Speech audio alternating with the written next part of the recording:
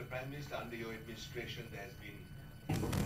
I'm trying my best to convince the Burmese that don't use the harsh measures. That's what I'm trying to do, and we have been doing all of this all along. So that's why we try to bring the Burmese to get together with us in the ASEAN community. If we just shut them out from association, I think we don't have any window of opportunity to talk to each other at all. Mr. Prime Minister, my name is Charles Sullivan. I'm with the Commonwealth Sports. And I don't know how to put more pressure on the Burmese. I had a chance to talk to your president, and he asked me whether what we should do.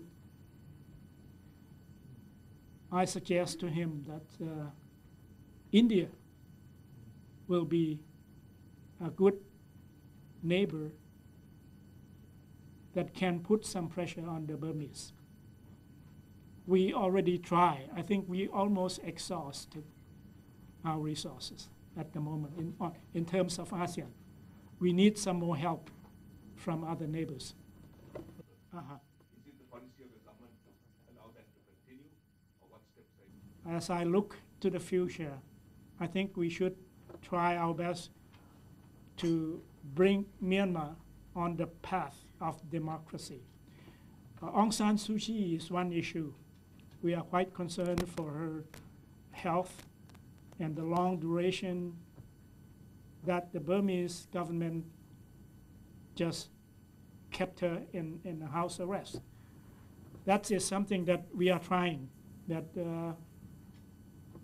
every time that the ASEAN leaders trying to talk to the Burmese, and they just keep on saying that within a short time,